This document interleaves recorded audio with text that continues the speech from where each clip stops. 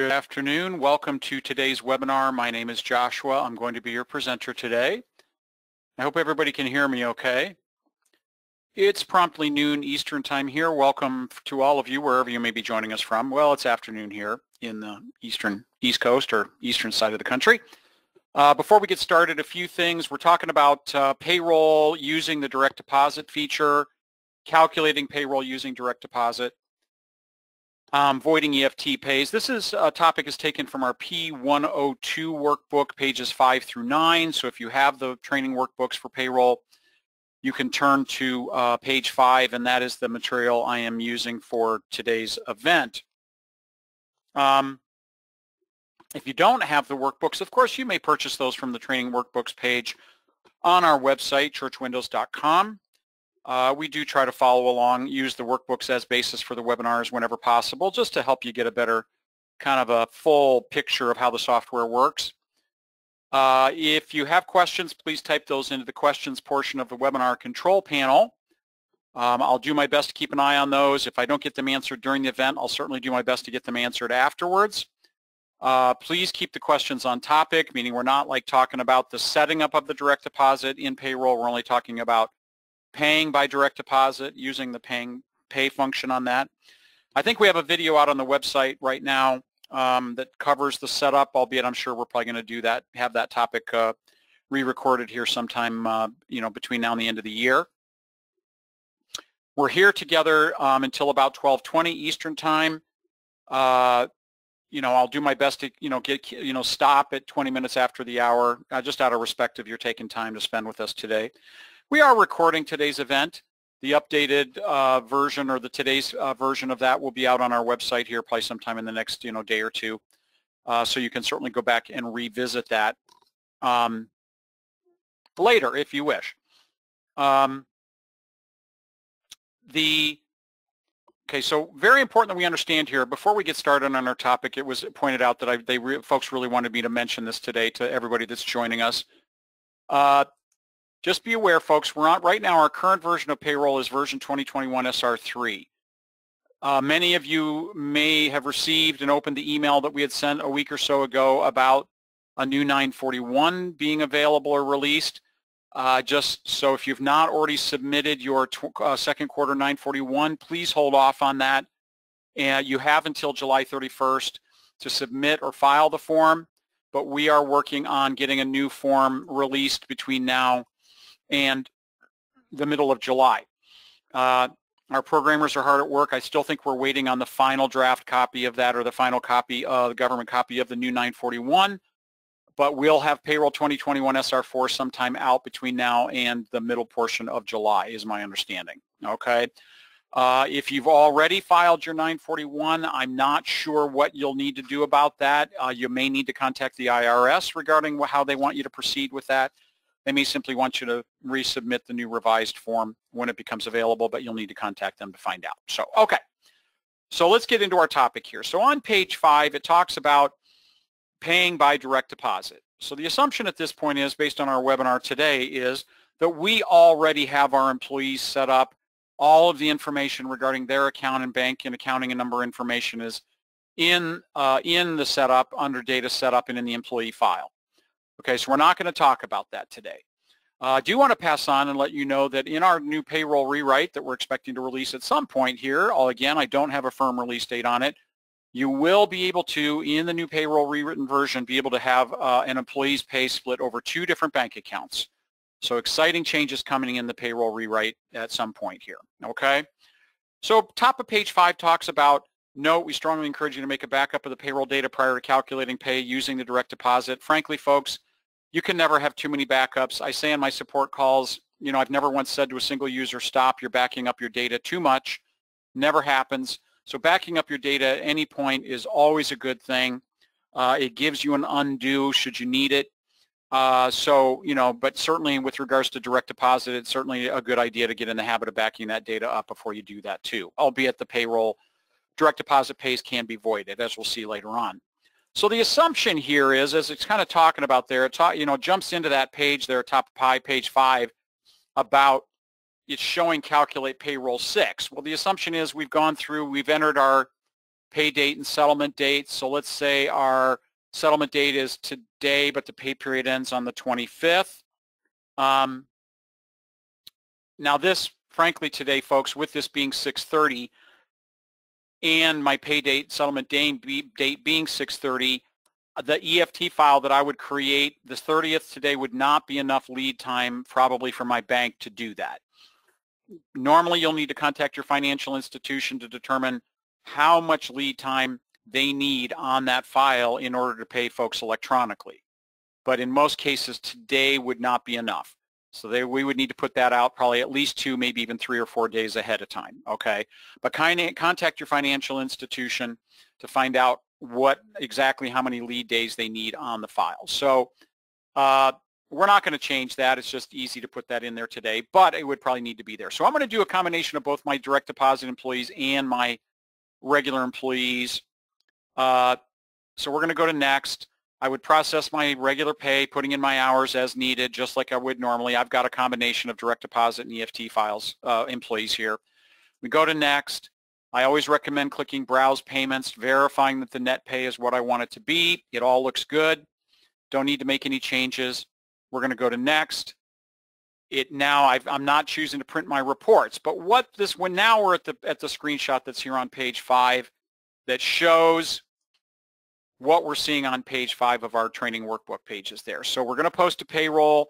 Notice if we want to create the EFT transaction file that we're going to send to the bank, you've got to check this box here that says create EFT transaction file, okay? So then we're telling the software that we're actually producing that EFT file to transmit to or send to our bank. I am going to print checks, assign check numbers for the remaining employees, and we're going to transfer it to accounting. So we're simply going to click Finish here. It then pops up and says payroll posted to employee file successfully. We click OK. It now opens up our screenshot down at the bottom of page 5 where it's now creating the EFT transaction file to upload or send to or that we can create or copy and then send to our bank. I don't want to check the box on the left labeled stub printed, okay? It's not asking if I want to print it. It's asking if I've already printed it and do I need to actually preview those reports, okay? So because I need to print my stubs, if I do check that, I can still go back in and print them later, but I'm just going to do it now. So I'm not going to check that stub printed box. We go to next. Here's my 2 direct deposit employees. We're going to go to next. It now opens up a preview of my stubs for those employees. So it's taken a second here to generate that. But notice here, I like to point out in the middle here of this page that this is what makes these direct deposit stubs unique, as it says to be deposited via electronic transfer right there. Okay, so I want to make sure there's plain paper in my printer. So then I would send it to my printer in the upper left corner. Okay, you know, just like I would checks, I would hold off and I would grab them off the printer, make sure that they're presentable to my direct deposit employees. So then when I go to next, I'm going to check the box that says stub printed. If I actually printed those, it would check those automatically for me. So then now I would say, yep, the stubs are good. We've printed those. I would now click Finish. Okay, and then it pops up with our dialog box that we see at the bottom of page 6 that says EFT transaction file has been created. Okay, so I'm going to click OK on that. Now it opens up my, check printing for my regular employees. I just like to show how you can actually combine both your direct deposit employees with regular checks that you're printing for your other employees. So I would, enter the starting check number on that. Again, I wouldn't click check printed. I would go next, and now I would put check stock in my printer. Again, sending it to my printer in the upper left corner. Again, holding off until I've grabbed those actual physical checks off the printer before, checking these boxes that says they printed correctly. Again, I have full control to put those checks back into the print queue if for some reason they're getting, out of sequence, or if the printer, ruins those checks or something, okay? So I want to hold off and respond to this question until the checks I've examined the checks and they're considered presentable. Otherwise, I'm going to check those and say yes, finish, highlighted checks printed correctly. And now at per page 7, it opens up my transfer to accounting window just like I would normally. and I would, transfer that into accounting just like I want to. Got to get those in my books. So it's transferring payroll data to accounting. Okay, we're going to try clicking continue here. I'm not sure what that problem was. I'm sorry, folks. Unsure what that is. Well, let's close it. Close payroll. Sorry about that. Unsure what that problem was. That was unexpected. So let's go ahead and bring up payroll again here.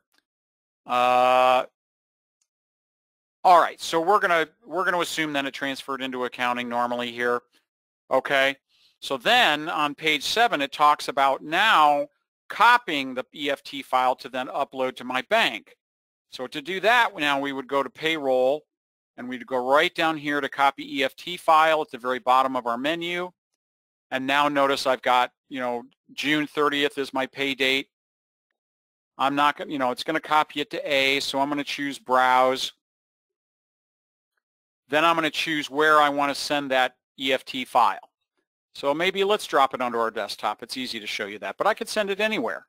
Put it on a flash drive, set it into downloads folder or documents or a unique folder you set up. It's your choice. Okay, so we now choose the location and then we're going to click copy file. It says file successfully copied to C users Rachel desktop EFT 210630.dat. Click OK. Okay, so now my work is done in payroll. Okay, so now if we minimize this, right here is my file. I'm dragging that here over to the middle so everybody can see that.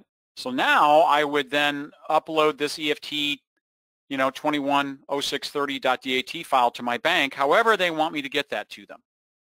Whether it's uploading it through a secure link on their website or, emailing it as a file attachment or, physically walking it in on like a flash drive or a disk or something, But again, you have to find that out, how the bank wants you to transmit that file to them as part of the setup process that we're not covering today, okay?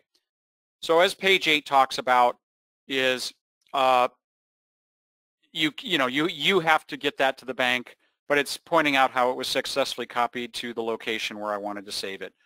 A very important feature or statement that's made there at the middle of page 8 on our payroll pages there talks about how this is not an encrypted file from Church Windows Payroll.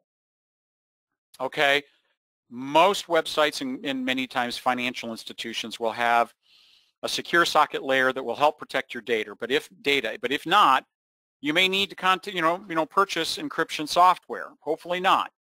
But if you really want to ensure the file is secure, it's important that you know that we do not provide or encrypt the actual file that's transmitted to the bank. Okay. Now, whether that's going to occur in our new version, I don't know. I've not heard anything about that. Probably not, though. Okay. But most times anymore, financial institutions, banks are going to just require that you upload it through a secure link on their website that will ensure that that's protected. Okay. All right. So finally, at the bottom of page 8 there and into page 9, it talks about voiding EFT pays. So how we do that, assuming we've not uploaded the file to the bank and employees have not been paid, once I send that to the bank, it's pretty much a done deal. But if I realize at some point before I've sent it to the bank that there's a problem, I can go into payroll and right down here, about halfway down, I can choose the one called void EFT pays. Okay. So when we click on that, it opens up all of my pay dates in 2021 where I have created or calculated an EFT payroll.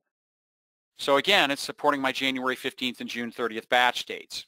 So I can choose a particular date, in this case June 30th, and I can void that. However, what's important to understand about voiding EFT pays, folks, is it's all or nothing.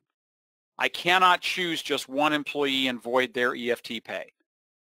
Notice when I clicked on one of them, it selected all of them, and both of them in this case, Jerry and Larry. Okay? So even if I've got just one problem with one employee, I have to void the entire EFT pay and recalculate it for all my direct deposit employees. This does not impact my folks that I had checks for. Okay? So all of them, my employees who receive checks, I don't have to void those. I just would have to void and recalculate for my 2 direct deposit employees, which of course I have control over and can do. Okay, so but you know, if I do clear all, again, if I click on Larry only, it selects both Jerry and Larry. Okay, and I simply click void in the upper right corner. It says 2 entries voided successfully. Okay to continue, cancel to undo. So if I now click OK, it now will prompt me that it says payroll entries were voided that had previously been transferred to accounting. Do I want to reverse the accounting transactions? I definitely want to say yes to that. Okay, it might error out on me. I don't know, folks. I'm sorry. Hopefully it won't. Yeah, so now it says 2 payroll transactions reversed in accounting. Unsure what that problem was before. So we simply click OK. So now that EFT pay for June 30th is now voided. I can go back in and recalculate as needed for my 2 employees if I need to, you know, make any changes to their file, gross pay, you know, whatever I need to do, and then upload that. I can only produce 1 EFT file per day. So once I create an EFT file for any employees, it's not going to let me create another EFT file. So if I miss an employee and I uploaded the file, I would have to maybe print a check for them and present that to them or post it for a different day. The software will not let us calculate and post 2 EFT pay, create 2 EFT files for the same pay date, at least in our current right version of payroll. That may be something that changes, but I've not heard anything. So that, folks, is our topic for the day.